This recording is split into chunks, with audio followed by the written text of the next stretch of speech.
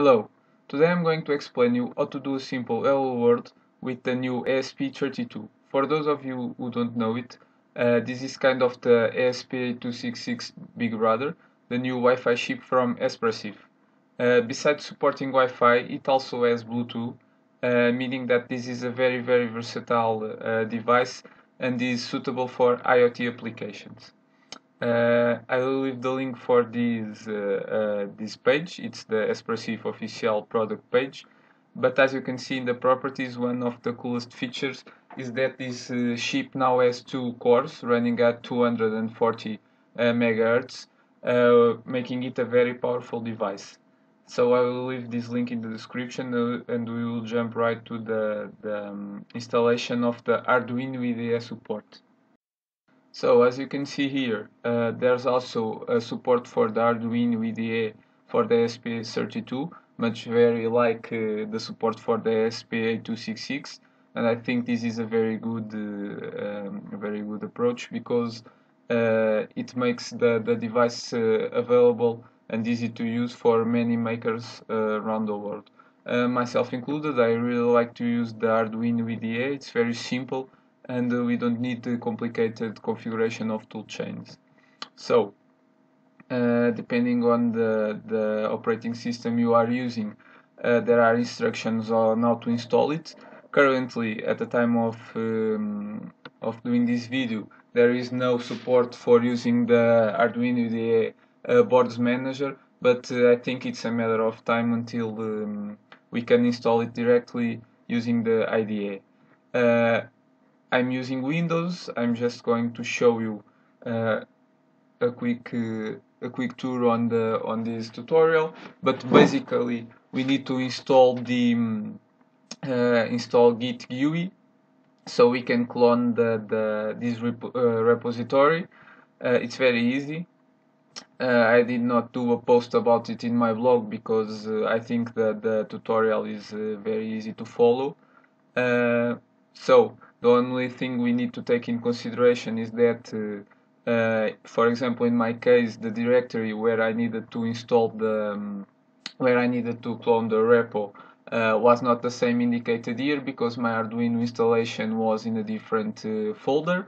Also, we may need to run the programs here in administrator mode. So, for example, I'm going to show you here git GUI.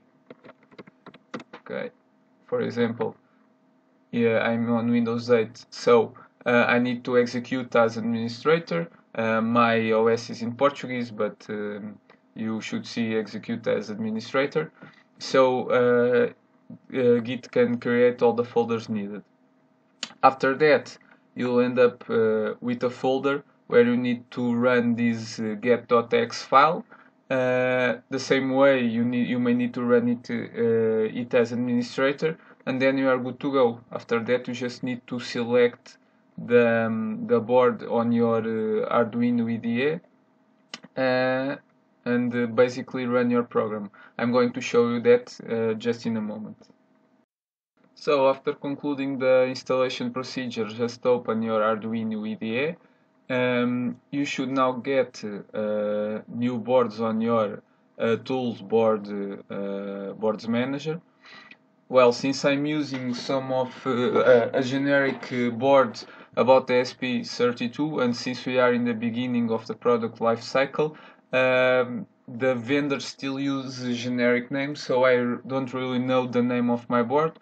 I bought it on eBay. I will leave a link if you want to buy one. So I'm using this option ESP32 dev model, and it is working just fine.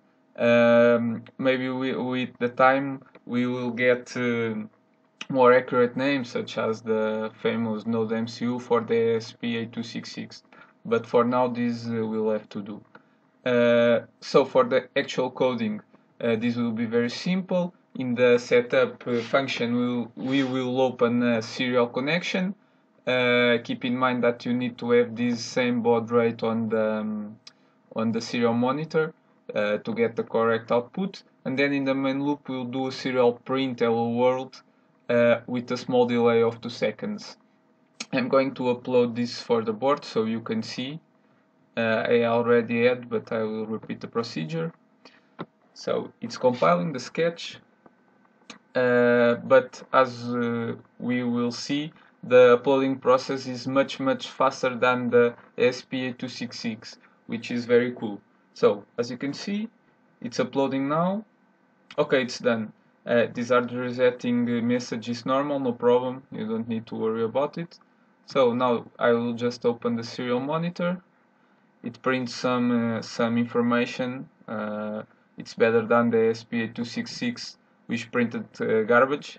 And here we go, we have the hello world message, and this is it. It's very simple to get started with the ESP32.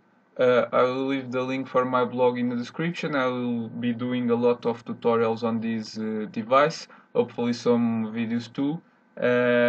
Thanks for watching.